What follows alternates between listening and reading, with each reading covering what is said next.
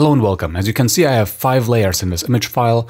I am in GIMP. I want to go to File, Export Layers, but there is no such thing. Instead, I have to go to Export As, and then I have to give the file a ORA file ending. Maybe it stands for Open Raster Archive. Then I hit Export, wait for quite a while.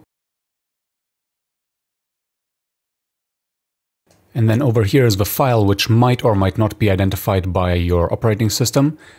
Now, make sure that you can see file endings in View, File Name Extensions, and rename this to a zip. And now you can go in, see the data, the layers are here.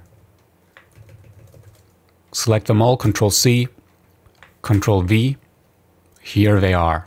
Alright, cool, I was actually worried that might take much more time. Enjoy this hidden maybe feature and I will see you next time. Ciao!